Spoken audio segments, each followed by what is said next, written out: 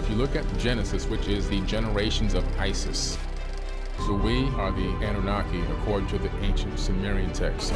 Osiris, who is considered to be the Sumerian god Enki, fled Mesopotamia to help start a new civilization. See, the thing about Noah and the Ark, though, if you go back to that story is very similar to a story that's in the Epic of Gilgamesh. They found, like, just looking at DNA, that all of humanity at one point got wiped out except for like one village. Everyone has descended from the same group of about 5,000 people.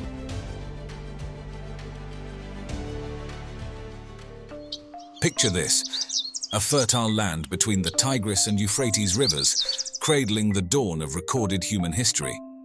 This is where the Sumerians thrived, a civilization that emerged over 5,000 years ago and left an enduring mark on the world. They were one of the first cultures to develop writing, a monumental achievement that changed the course of human history forever. Their story starts with small farming communities, taking advantage of the rich soil deposited by the rivers. But things evolved rapidly. Around 4000 BCE, a city called Uruk started booming, becoming one of the world's first major cities. This period, known as the Uruk period, saw the invention of writing, the rise of impressive architecture, and the expansion of trade networks, laying the groundwork for the complex societies that would emerge later. Fast forward a few centuries, and by 2900 BCE, several powerful city-states like Eridu, and Lagash were vying for dominance. Each city had its own unique political structure, religious beliefs, and cultural identity.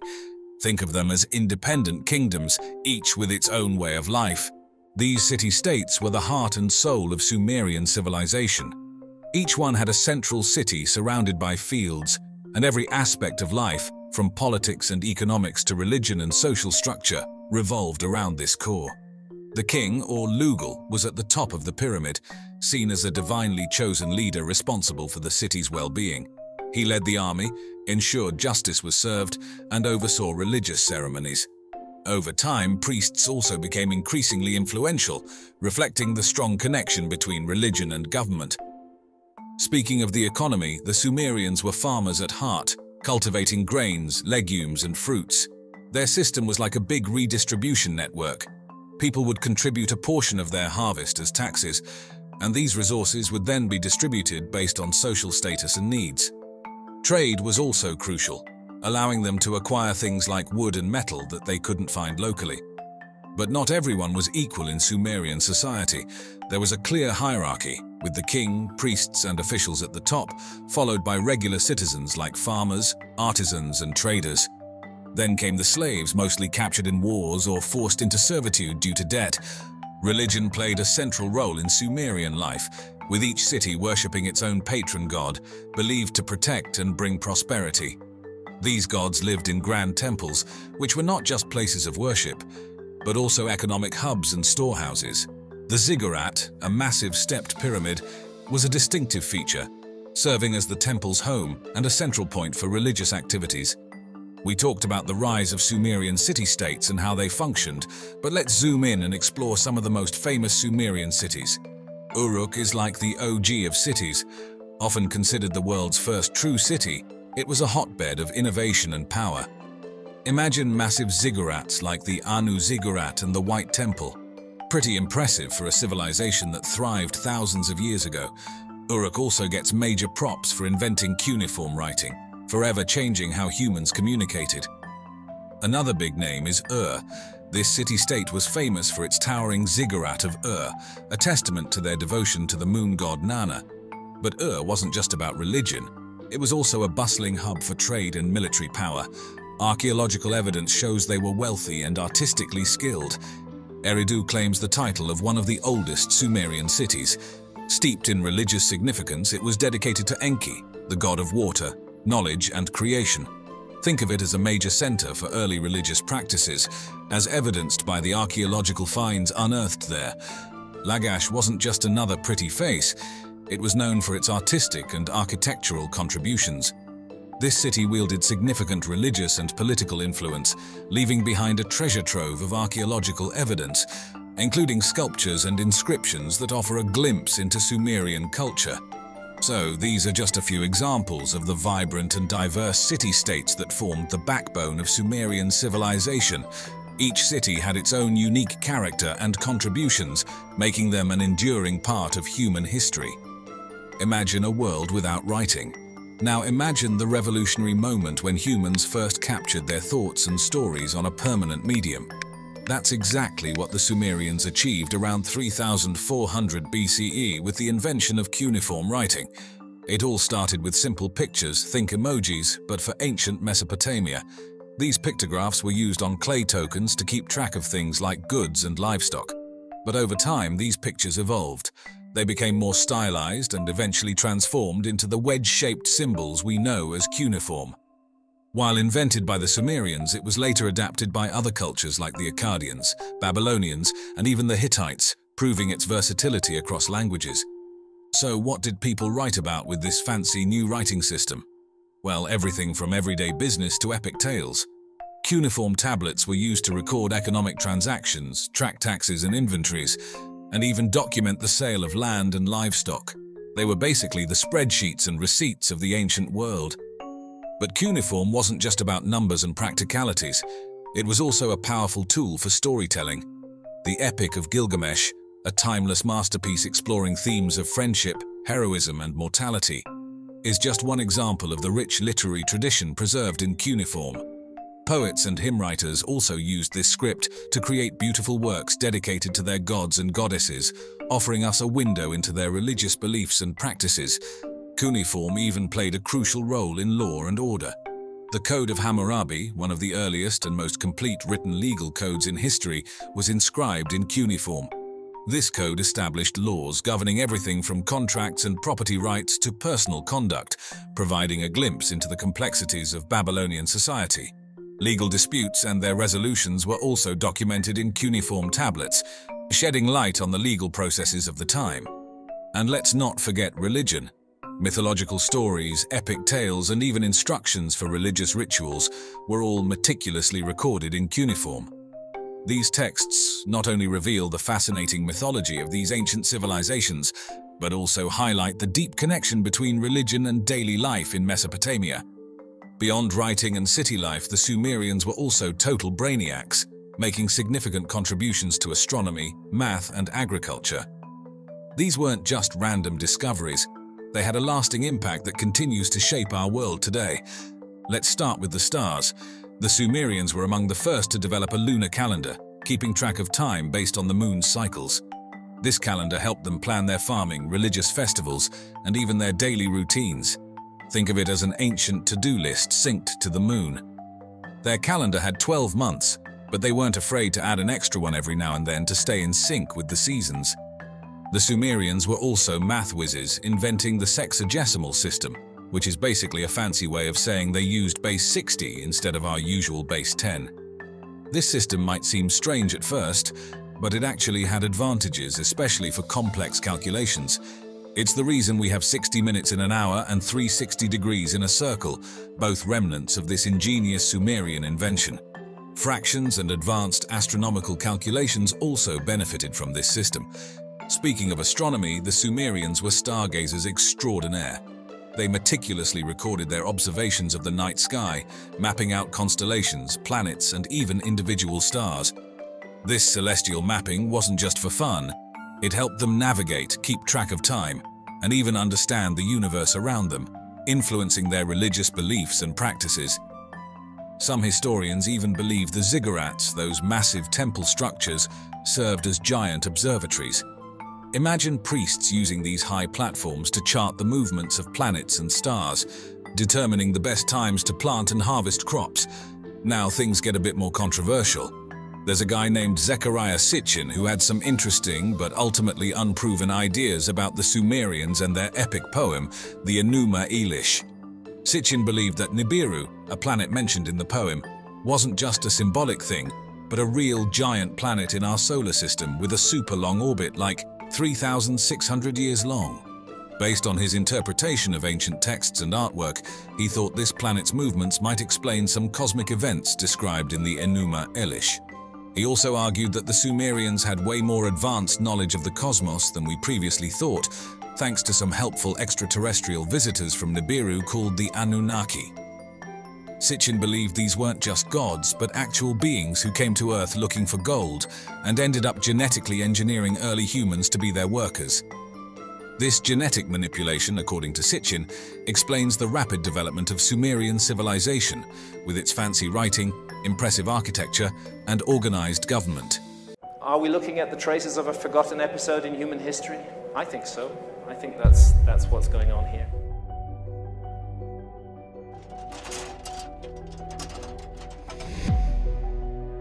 Would it be fair to say that there's an element of a rediscovery of a Yes. lost technology from the past? I think it would be fair to say that, yes. Yeah. Have you ever wondered about the legend of King Gilgamesh and the ancient city he ruled? Let's dive into a time machine and head back to around 2700 BCE, right into the heart of Mesopotamian civilization, during what scholars call the early dynastic period. I would prefer to propose, and I have proposed, that what we're looking at is evidence of some kind of transfer of technology, that people came into that area who had other knowledge. This was an era when city-states were popping up all over Mesopotamia, marking some of the earliest complex societies in human history. And right there, in the thick of it, was Gilgamesh, a name that echoes through history not just as a king but as a figure of myth and epic tales. Gilgamesh's realm was none other than Uruk, a jewel among the Sumerian city-states, nestled in the fertile lands along the Euphrates River in what we now know as modern-day Iraq. This is a very neglected area of the world, as far as deep and ancient archaeology goes. Picture this, a bustling urban center alive with the hum of marketplaces, the grandeur of massive temple complexes, and the imposing presence of the legendary Uruk wall, said to be built by Gilgamesh himself. It's interesting that the patterns are geometrical. Someone made it, Yeah. and it involved a very large amount of organized labor in order to make it. There had to be the will and the intent in order to do that. Uruk wasn't just any city. It was a beacon of culture, economy, and innovation, credited with many firsts in human civilization, including the invention of cuneiform writing. But what was life like under King Gilgamesh's rule? Imagine a leader who was more than just a man. He was a figure of divine significance, believed to be responsible for the welfare and prosperity of his people. Under his leadership, Uruk flourished, becoming a center for religious devotion, particularly for the worship of Inanna, a major deity in the Sumerian pantheon. Gilgamesh's Uruk was a city that represented the zenith of Sumerian engineering, architecture, and social organization, boasting a population that highlighted its status as one of the world's largest cities at the time. During his reign, Gilgamesh would have been the linchpin in the city's governance, overseeing administrative decisions, religious practices, and military campaigns to safeguard Uruk's interests. His leadership likely saw the construction of monumental projects that not only enhanced the city's splendor, but also its defenses, ensuring Uruk's prominence in the annals of ancient history. If we're only looking for a mere reflection of ourselves, we could overlook it completely. I think we're getting very close to rediscovering some of the things that our ancient ancestors were up to. Diving into the sands of time, the figure of King Gilgamesh stands as a fascinating blend of myth and reality, a character who has intrigued historians and archaeologists alike. While the line between the legendary and the historical is often blurred, there's a handful of archaeological breadcrumbs that lead us back to the possibility of Gilgamesh's actual existence in ancient Mesopotamian civilizations. First off, let's talk about the Sumerian king list. This isn't your average historical document. It's more like a mashup of history and mythology, listing rulers of Sumer and their reign lengths. What's cool about this list is that our guy Gilgamesh makes an appearance. His name popping up among other rulers gives us a hint that maybe, just maybe, he was a real figure who ruled, and wasn't just a character in ancient bedtime stories. The fact that there are several versions of this list, found in different places and from various times, shows that keeping track of their leaders was pretty important to the Sumerians, and that Gilgamesh was a significant part of that record. Then there are the inscriptions and artifacts. Imagine finding a tablet or a cylinder seal with Gilgamesh's name carved into it. These bits and pieces don't give us the full picture of his reign, but do suggest he was recognized as a king. These items, scattered across ancient Sumerian sites like breadcrumbs, hint at the long-lasting memory of Gilgamesh, underlining his status not just as a myth but as a cultural icon. But here's where it gets tricky. Trying to separate the man from the myth in Gilgamesh's story is like trying to untangle a finely knotted rope. The archaeological evidence we have doesn't lay out his life story or list his achievements in detail. Instead, it teases us with glimpses, leaving us wondering about the reality of his reign. This scarcity of clear-cut historical records makes Gilgamesh an enigmatic figure, shrouded in the mists of time. Despite these challenges, the evidence we do have is precious. It bridges the gap between legend and history, suggesting that Gilgamesh might have been more than just a character in an epic tale.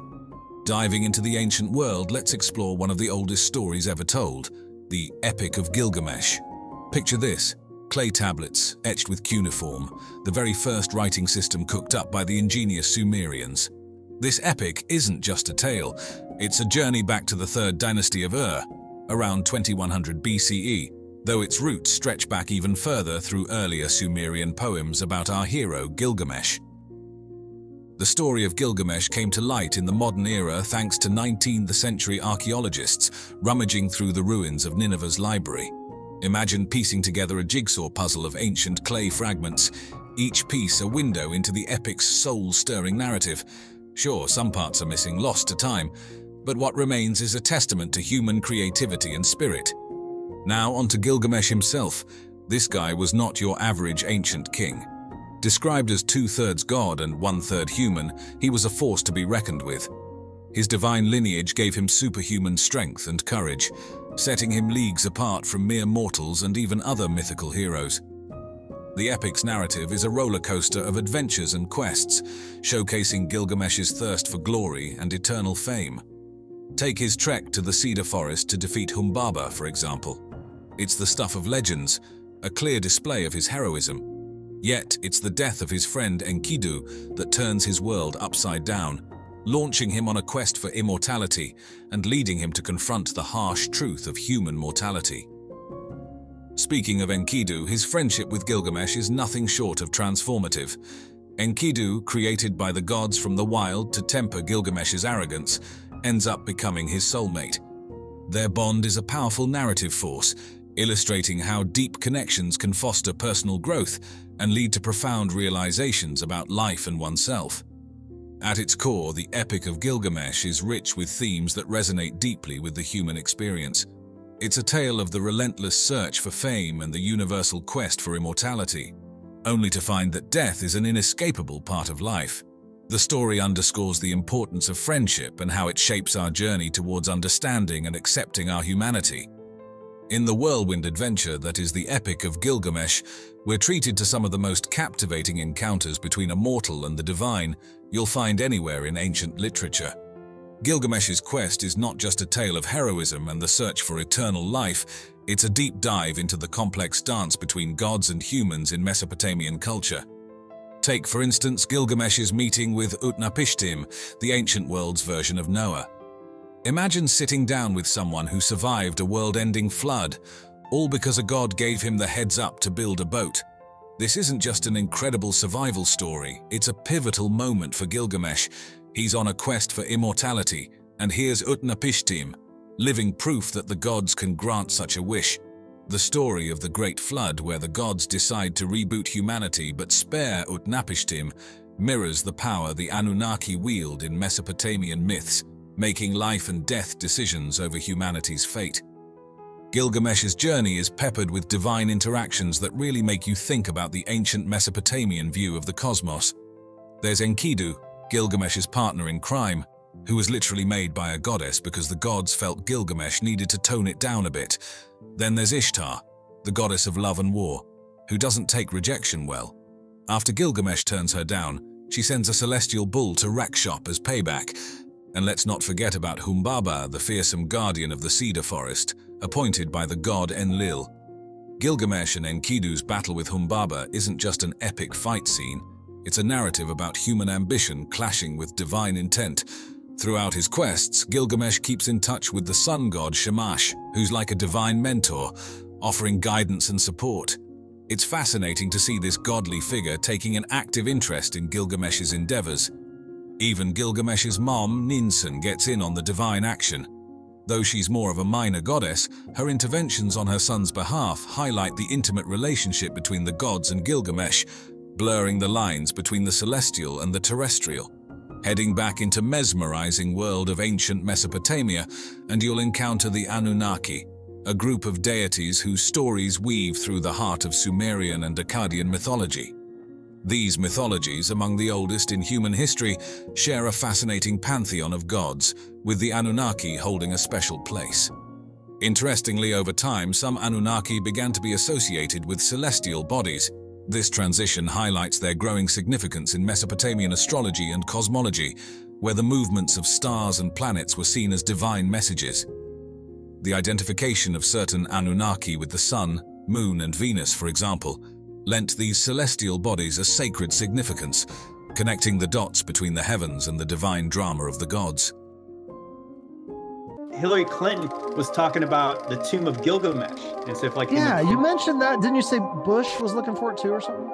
The team found a structure that resembled a tomb, and its description bore a striking resemblance to the tomb of Gilgamesh. Diving into the ancient world of Sumerian mythology brings us face to face with the Anunnaki, a group of deities whose stories are woven into the very fabric of early human culture, religion, and the art of storytelling. Among the oldest mythologies known to us, these narratives offer a window into how the people of ancient Mesopotamia interpreted the cosmos and the societal structures they lived within, influenced by divine forces they believed were at play. The roots of the Anunnaki stretch deep into Sumerian beliefs, tied to the primordial deities An or Anu, the sky god, and Ki or Ninhursag, the earth goddess. This pair exemplifies the Sumerian worldview's inherent duality, and as the boundless heavens above, distant and omnipotent, and Ki representing the earth below, nurturing yet unpredictable. The Anunnaki themselves are often portrayed as the connective thread between the heavens and the earth, serving both as executors of the higher god's will and as direct participants in human affairs.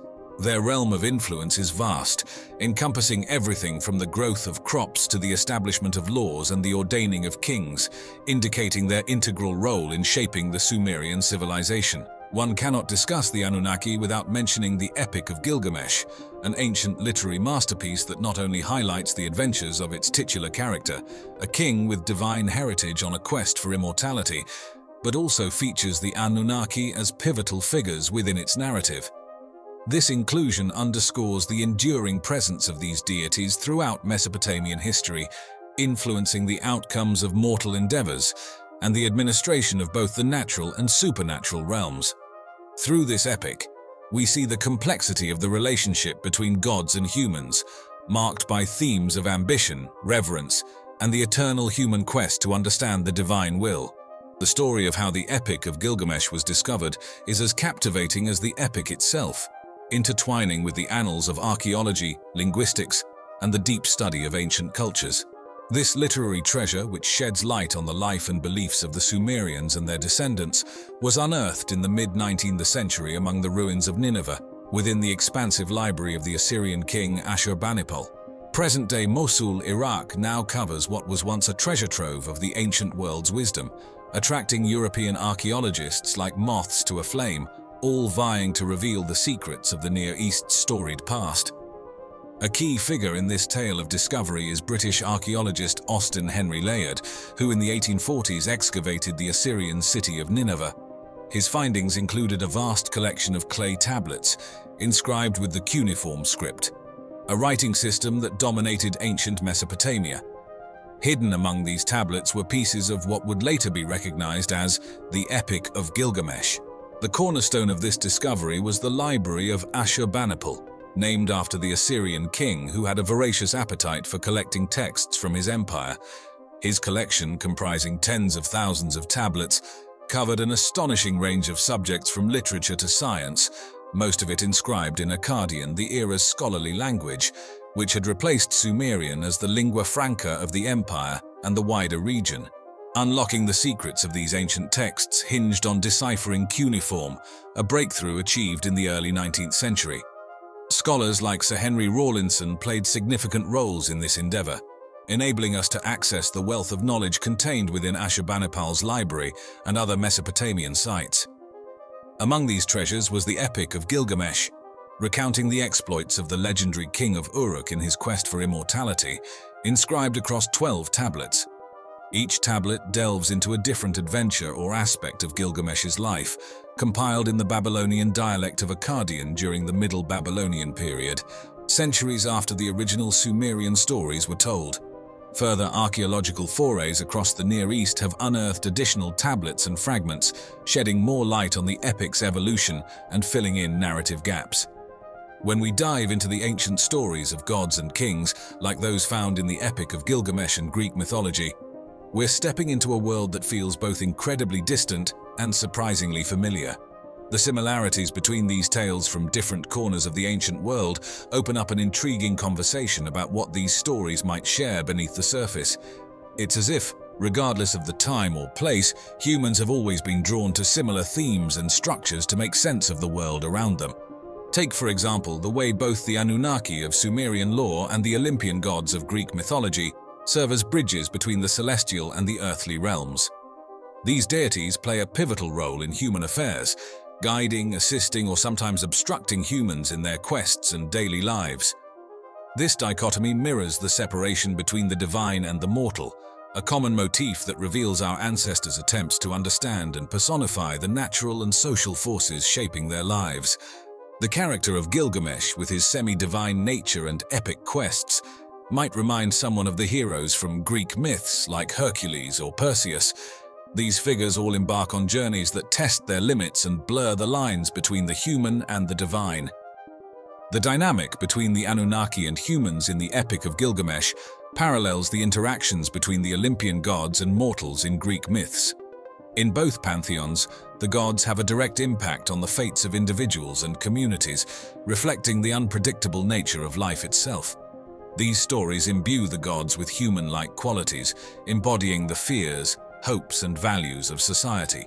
Such narratives not only serve to explain the mysteries of the universe, but also to articulate the complex relationship between humanity and the divine. This dialogue between ancient Sumerian and Greek mythologies reveals a shared human instinct to explore and explain our place in the universe. Throughout history, the human fascination with the cosmos has been a unifying thread, linking disparate cultures and epochs in a shared wonder at the night sky. This awe has often manifested in the worship of celestial deities, from the ancient Egyptians who saw the stars as the dwelling place of gods like Isis and Osiris, to the Sumerians who believed in the Anunnaki, gods from the distant planet Nibiru.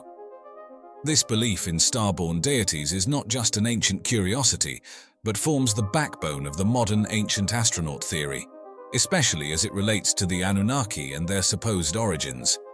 Zecharia Sitchin, a major proponent of this theory, based his ideas on his readings of ancient Sumerian cuneiform texts. He posited that the Anunnaki were not mythical beings, but advanced extraterrestrials from Nibiru, a planet with a long elliptical orbit bringing it close to Earth every 3,600 years.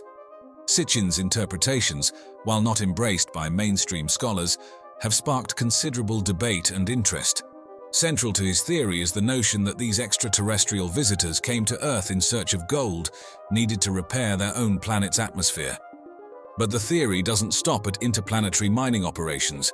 It also suggests that the Anunnaki genetically engineered early humans, splicing their own DNA with that of Homo erectus or a similar ancestor. This, according to Sitchin, could explain the rapid emergence of Homo sapiens and the subsequent rise of advanced civilizations like Sumer.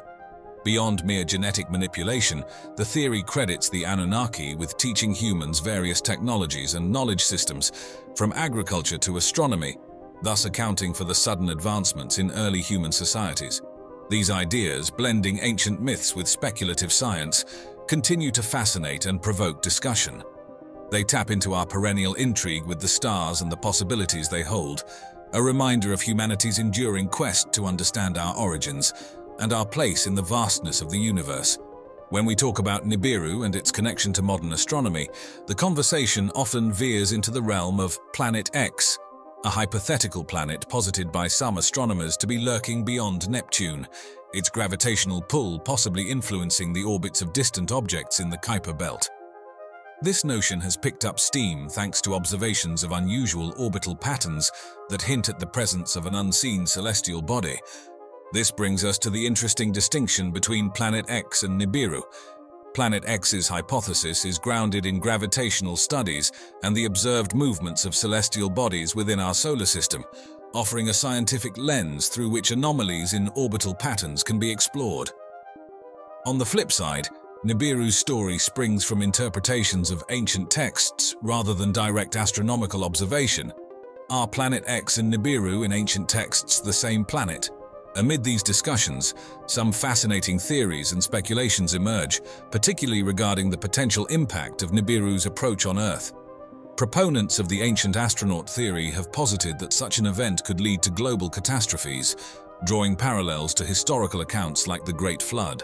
They speculate that these cataclysmic events might be linked to past visits by the Anunnaki, tying ancient mythologies to cosmic phenomena in intriguing ways.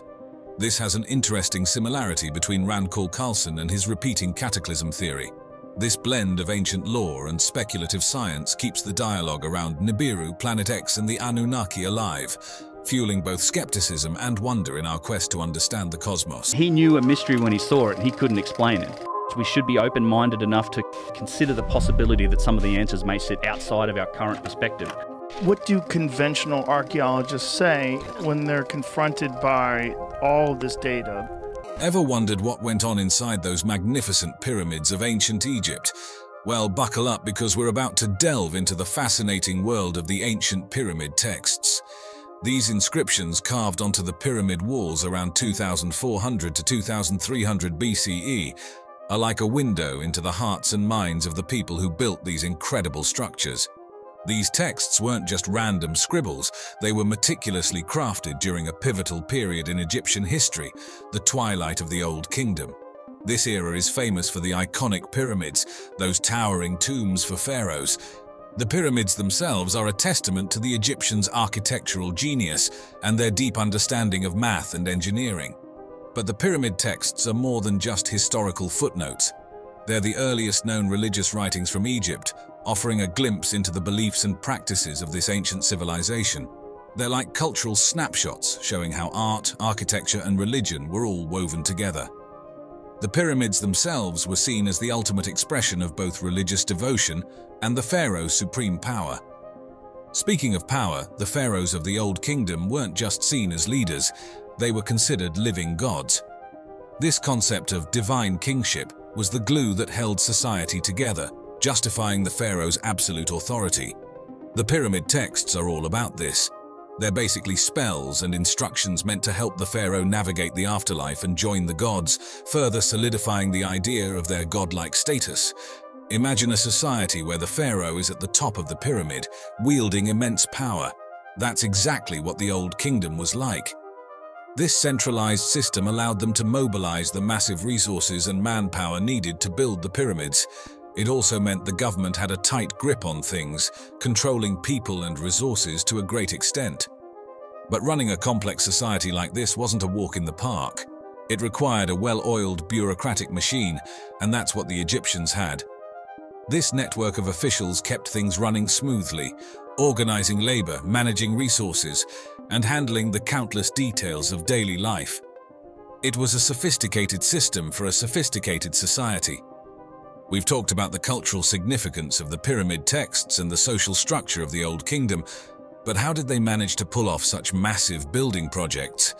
Building a pyramid wasn't like putting together a piece of IKEA furniture. It required serious resources and manpower. Imagine this: hauling giant blocks of stone, transporting them for miles, and feeding a whole army of workers for years on end.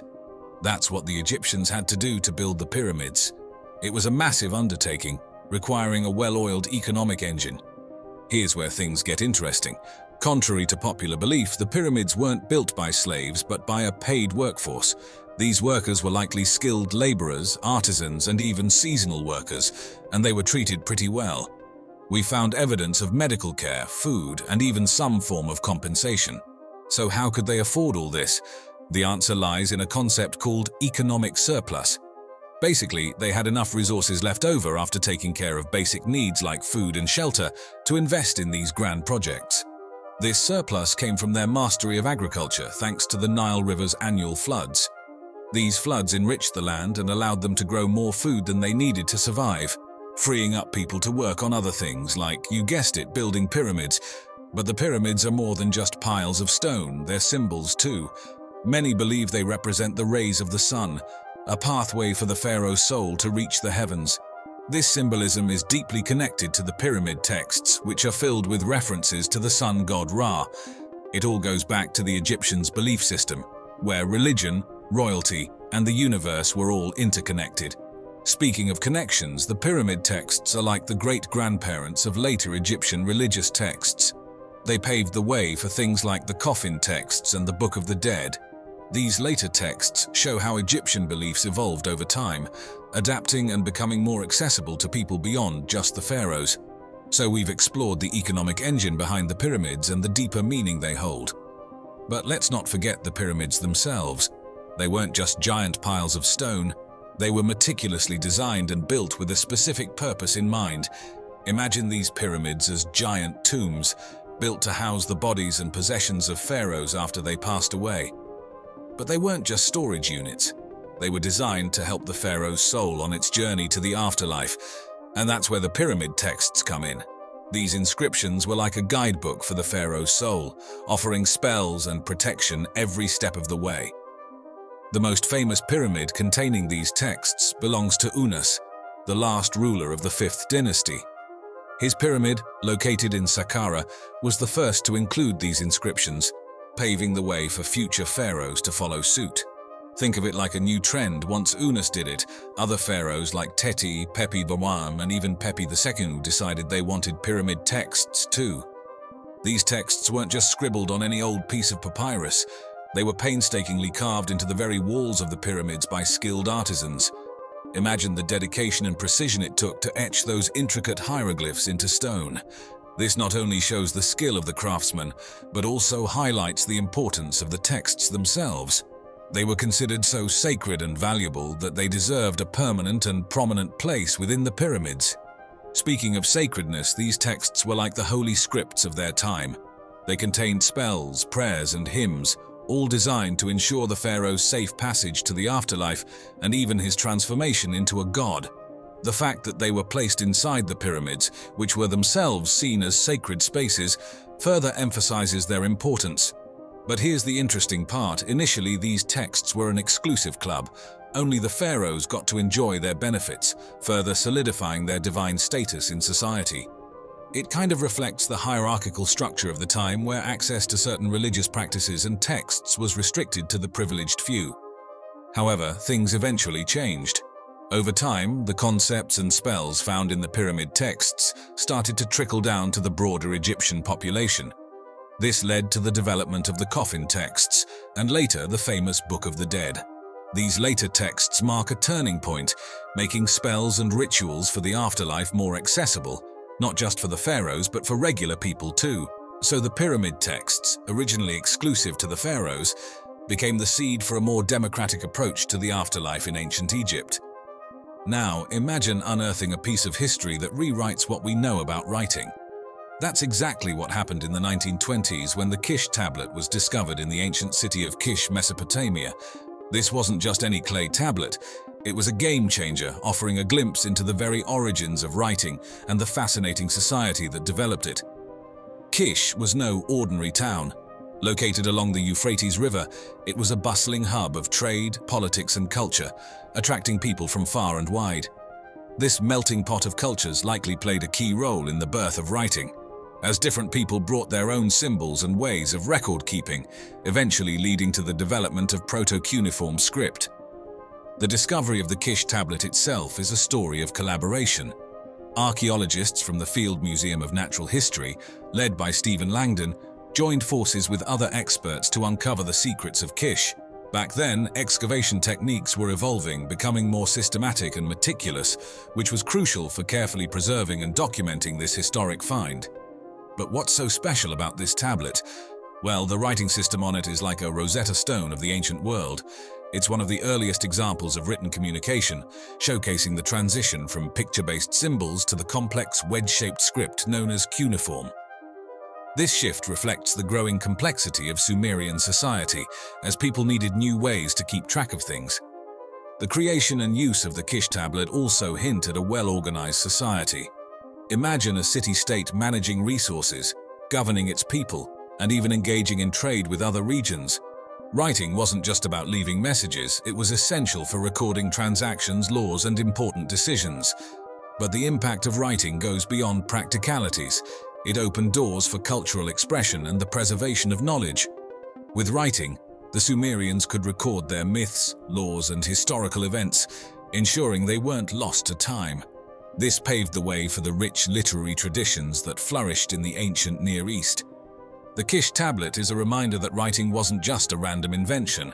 It was a necessity for keeping complex societies running smoothly. It also opened doors for cultural exchange and the preservation of knowledge across generations.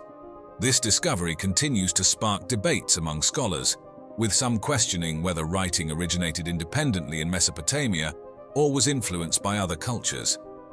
The mystery surrounding the exact function and content of the tablet adds to its allure, making it a captivating piece of history that continues to captivate archaeologists and historians alike. Dude, they killed 10% of the population of Earth while he was alive. They had a lot of things going for them.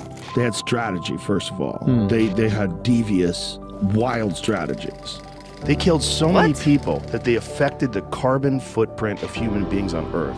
Driving towards Ordos City in Inner Mongolia, China, you're bound to notice the striking mausoleum of Genghis Khan. Rebuilt in the 1950s to honor the legendary Mongol leader, this traditional Mongol-style complex is a focal point for those who wish to pay their respects to a man whose empire once spanned from the Pacific Ocean to Eastern Europe. Yet, intriguingly, the mausoleum doesn't actually hold Genghis Khan's remains. It's a cenotaph, a monument to someone whose final resting place lies elsewhere. This fact alone adds an air of mystery to the figure of Genghis Khan, a ruler of immense power and reach, yet whose burial site remains a secret to this day. There's like a considerable decrease in the carbon layer on Earth when Genghis Khan was alive. Genghis Khan, born Temujin, came from humble beginnings near the sacred mountain of Burkhan Khaldun in what is now Mongolia. His early years were marked by poverty and danger, but these hardships shaped him into the formidable leader he would become. Burkhan Khaldun wasn't just a mountain to him, it was a sanctuary, a place to connect with the sky god Tengri and a hunting ground that provided refuge and solace. It's said that during one of his hunting trips he found such beauty in the view that he wished to be buried there upon his death. The end of Genghis Khan's life came in the summer of 1227, somewhere along the upper Yellow River. Even in his late 60s, Khan was actively expanding his empire, subduing the Tangut kingdom. Details about his death are scarce and shrouded in mystery, largely due to the Mongolian taboo surrounding illness and death. The secret history of the Mongols, our primary source for his life, is notably silent on the specifics of his passing, leaving us with more questions than answers. Genghis Khan's desire for a humble and unmarked grave, as per his wishes, speaks volumes about his character. Despite his vast empire and unmatched power, he sought simplicity in death, echoing his roots and the itinerant lifestyle of his youth. "Let my body die, but let my nation live," he reportedly said, underscoring his vision for Mongolia's enduring legacy over his own memorialization. This blend of humility and mystery makes the story of Genghis Khan's final resting place all the more captivating, a testament to a life that, while immensely documented, still holds secrets yet to be uncovered. What's crazy is that was like one of the superpowers of the world that everyone was terrified of, the Mongol Empire. The mystery surrounding the death of Genghis Khan is as vast and varied as the empire he once ruled. Over the years, tales about his demise have ranged from the believable to the downright bizarre. An early European emissary to the Mongols once claimed that the Great Khan was struck down by lightning. On the other hand, the famed traveler Marco Polo recounted that an arrow wound to the knee was the cause of Genghis Khan's death. There are darker tales too, suggesting he was poisoned, fell victim to a magic spell from the Tangut king, or met a particularly grim end at the hands of the Tangut queen. Despite these colorful stories, the preparation for his burial was reportedly far less sensational. Genghis Khan's wife, Yesui, is said to have dressed him in a simple white robe, felt boots, and a hat, wrapping his body in a white felt blanket scented with sandalwood and bound with golden straps.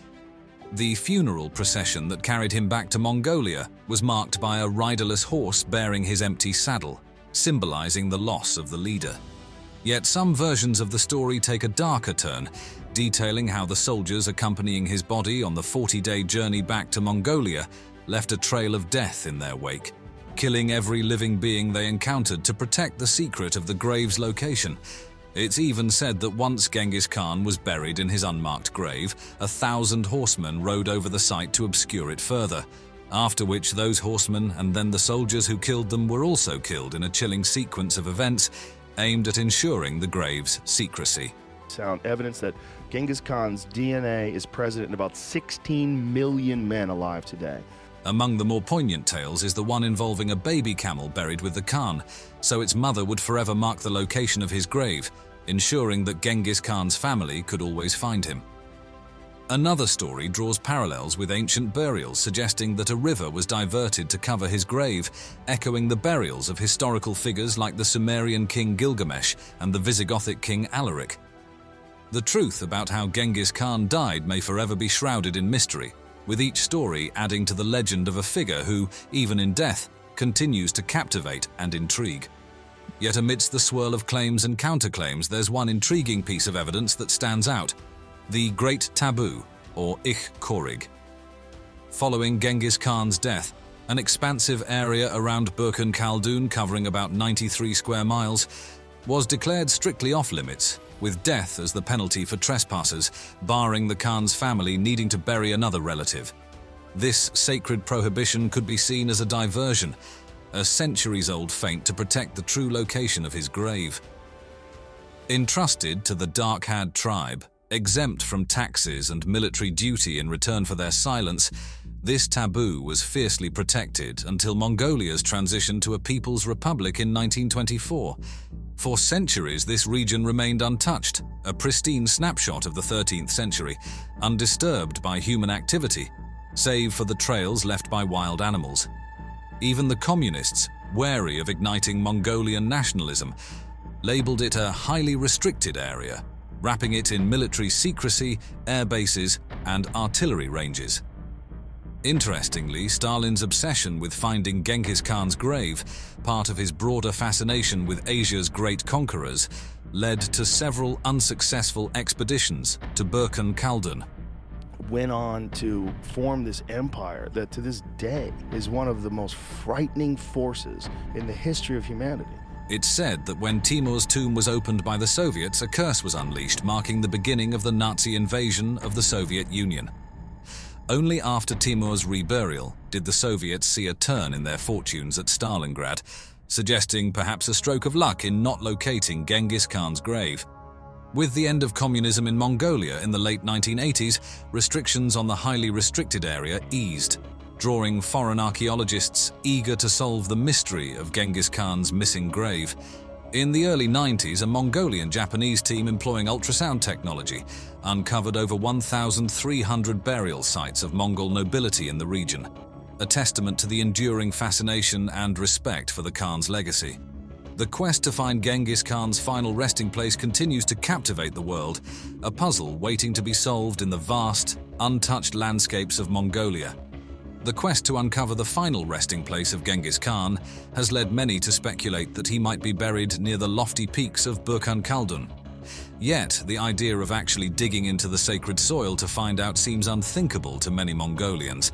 The notion of disturbing their national hero's peace is, to put it mildly, deeply unpopular.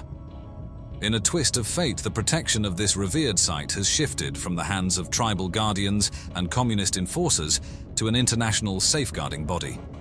The area around Burkhan Khaldun has been embraced by a new guardian, UNESCO.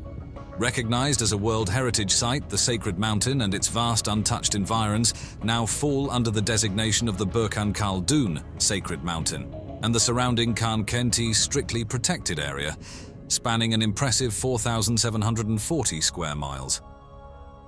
This designation ensures that the mountain, sacred to so many, is preserved from undue human impact. Only worship rituals are permitted on Burkhan Khaldun itself, with all other activities traditionally barred. Finding detailed information about Khan Kenti or even a map of the protected area can be surprisingly challenging. The UNESCO website offers one of the few glimpses into the region, hinting at a deliberate effort to keep this area under wraps.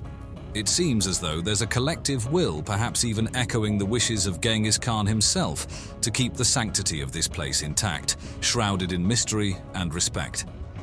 This approach not only honors the legacy of Mongolia's greatest hero, but also resonates with those who believe that some secrets, some mysteries, are indeed better left untouched and unsolved. Conqueror of empires. In the annals of history, one name stands above all others. Alexander the Great had conquered and created the largest land-based empire the world has ever seen. Picture this. The legendary Alexander the Great, dead at the young age of 32. Instead of leaving clear instructions about his final resting place, he left behind a mystery that has baffled explorers and historians for centuries. His tomb, often referred to as the Holy Grail of archaeology, has been the subject of countless searches, all ending in frustration. So what happened to Alexander's body after his death? The story goes like this. After Alexander passed away in 323 BCE, his powerful friends started fighting over his vast empire, eventually tearing it apart to build their own kingdoms. One of these friends, Ptolemy Soter, wasn't a major player during Alexander's reign, but he eventually gained control of Egypt and established a dynasty that lasted for centuries. Now, the details about Alexander's burial wishes are murky. His appointed successor planned to send the body back to Macedon, but it never arrived. Ptolemy, seeing an opportunity, intercepted the body in Syria and redirected it to Egypt. At the time, Ptolemy was ruling from Memphis, as Alexandria, the city he would later make famous, was still under construction. This meant Alexander got a temporary tomb near Memphis while his final resting place was being figured out. Fast forward to the 19th century, and archaeologists stumble upon a temple dedicated to Pharaoh Nectanebo II near Saqqara, south of Memphis. This pharaoh was the last native ruler of Egypt before the Persians took over in 340 BCE. Some archaeologists, like Andrew Chugg, believe this temple might have been Alexander's original temporary tomb in Memphis. Here's why. The temple was relatively new when Ptolemy needed a place to bury Alexander, and it was likely the most recent grand non-Persian building around. Plus, there was even a spare royal sarcophagus that belonged to Nectanebo. It seems like the perfect temporary resting place for a legendary conqueror, right next to the seat of Ptolemy's power. Adding fuel to the fire, archaeologists also found statues dating back to Ptolemy's reign near the temple, suggesting some royal attention was paid to the site. There's even an ancient, far-fetched story claiming Nectanebo was Alexander's father, which might have sprung up due to Alexander's connection to the pharaoh's tomb. The Soma, Alexander's grand tomb, was once a major tourist attraction, drawing visitors from all corners of the world. But then, it vanished without a trace. The last confirmed sighting of the tomb was during a visit by the Roman Emperor Caracalla in 215 CE. He even took some souvenirs, but supposedly replaced them with his own gifts. After that, mentions of the tomb and Alexander's body become scarce. There are a few hints, though. A writer named Libanius claims to have seen Alexander's mummy on display around 390 CE. This timeline coincides with the Theodosian decrees, which shut down pagan temples across the Roman Empire. The Soma, being a shrine dedicated to the deified Alexander, likely fell victim to these laws. Saint Cyril of Alexandria even mentions the stripping of treasures from Alexander's cult centers around this time, though the tomb itself isn't explicitly mentioned. Fast forward to the 400 CE, and another writer, St. John Chrysostom, drops a bombshell. Both the body and the tomb are now lost. Finding the tomb is no easy feat. Alexandria is a bustling city today, making large-scale excavations nearly impossible. Plus, there's a chance the tomb was simply destroyed over time, or even swallowed by the shifting sea levels. Another complication. Was Alexander even buried in the Soma in the first place? It wasn't uncommon for bodies to be moved in ancient Egypt. Maybe Alexander was relocated to a secret location, making the search for the Soma itself a bit of a red herring. So the quest for Alexander's tomb is more like a multi-pronged approach. One path involves finding the ancient crossroads of Alexandria, which might offer clues to the Soma's location. Local legends also point to a specific area, but without concrete evidence, it's like chasing shadows. The hunt for Alexander's tomb has led treasure hunters and archaeologists on a wild goose chase for centuries, with several contenders emerging along the way. One such contender is the Nibiru Mosque, located just a stone's throw from the suspected location of the ancient crossroads. Back in 1850, a famous archaeologist even tried but failed to get permission to excavate there. While scholars doubt the mosque is the actual tomb, its claim likely stems from a genuine historical memory of the Soma being nearby. Across town, the Atarine Mosque also throws its hat in the ring, having attracted the attention of Napoleon's archaeologists in the 18th century. They didn't find Alexander, but they did stumble upon a repurposed sarcophagus. Guess whose? Nectanebo II, the pharaoh who ruled Egypt before the Persians took over. This discovery is intriguing. How did the Atarine Mosque end up with this specific sarcophagus, and so close to the estimated location of the tomb? It seems like more than just a coincidence. While the Atarine Mosque isn't the Soma itself, the presence of the sarcophagus and its proximity to the suspected location are promising signs. The search, however, doesn't stop in Alexandria. Some have ventured further afield to the Siwa oasis, where Alexander was declared the son of a god. However, there's no historical evidence to support a tomb there, and recent claims of its discovery have been dismissed by experts as more interested in boosting tourism than historical accuracy. The search for Alexander's tomb takes another unexpected turn, this time heading back to his homeland Macedon. After all, it was originally supposed to be his final resting place. One possibility emerged in 1977 with the discovery of an ancient tomb at Aigai, which is modern-day Vagina, Greece. The excitement was real, fueled by artifacts dating back to Alexander's time. However, the plot twist. The tomb belonged to none other than Alexander's father, Philip II. While not exactly Alexander, it's certainly the closest archaeologists have come, minus the actual conqueror himself. Another hopeful candidate, the Castor tomb discovered in 2012 at Amphipolis, also turned out to be a dead end. No remains of Alexander were found, and the artifacts pointed away from any connection to him. So it seems Egypt remains the front runner in the tomb hunt. Or does it? Enter archaeologist Andrew Chugg with a bold theory. Alexander might be in Venice under the mistaken identity of St. Mark the Evangelist. Hold on, you might be thinking, how can that be? Well, here's the twist. Traditionally, St. Mark, credited with writing the Gospel of Mark, was believed to have been martyred in Alexandria around 60 CE, with his body destroyed by fire. However, a curious twist emerged. A 4th century text claiming otherwise turned out to be a 6th century forgery. Then, in 392 CE, St. Jerome's writings mention St. Mark's body being present in Alexandria. Here's the suspicious part. This miraculous reappearance happens right after the Theodosian decrees forced the closure of pagan temples, including the possible destruction of Alexander's tomb. Coincidence? Maybe, but Alexandria is a big city, but there's more. The supposed tomb of St. Mark lies near the modern St. Mark's Coptic Orthodox Cathedral, conveniently situated just 200 meters north of the suspected location of Alexander's tomb. So we have Alexander vanishing around 390 CE as pagan sites were shutting down. Then, poof, St. Mark's body appears in the same area just 2 years later, despite centuries of claiming it was destroyed. Chugg doesn't stop at just proposing a wild theory. He also offers some intriguing evidence to back it up. He suggests that Alexander's tomb was simply given a makeover during the Theodosian decrees to avoid destruction, transforming into the tomb of St. Mark. Here's where things get even more interesting.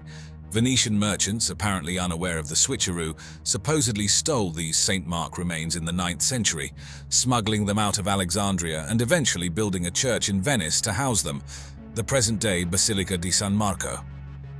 The timing and location of these disappearances and reappearances are certainly suggestive, but Chugg goes a step further.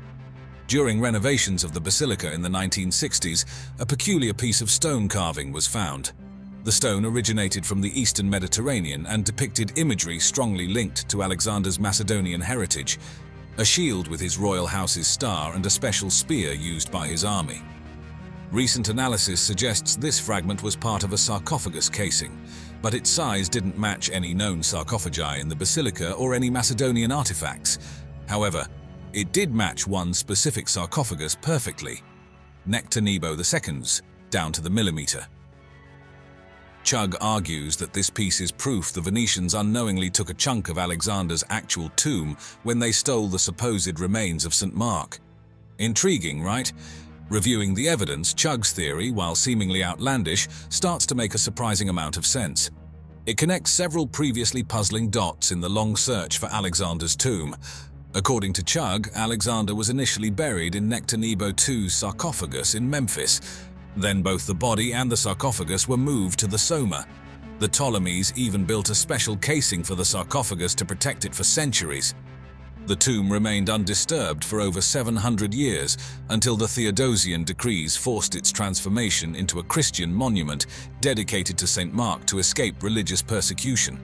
Alexander's body vanished at the same time and place where St. Mark supposedly appeared, and local memory of Alexander's tomb being nearby persisted despite the fabricated story of St. Mark. Fast forward centuries later, the Venetians, believing they were taking the remains of their patron saint, stole the body and a chunk of the Ptolemaic casing. Back in Alexandria, the empty sarcophagus ended up in the Atarine Mosque, where its connection to Alexander's burial was somehow remembered. So, if Chugg's theory holds water, the famous tomb of Alexander the Great might still be buried beneath the streets of Alexandria, roughly where local legends and archaeological studies have pointed all along. However, Alexander himself has likely been gone for over 1,000 years, possibly resting, ironically, within the Basilica di San Marco, mistaken for a saint. Unfortunately, confirming this theory would require examining the remains in Venice, something the Catholic Church and the city are unlikely to allow anytime soon, leaving the debate unresolved for the foreseeable future.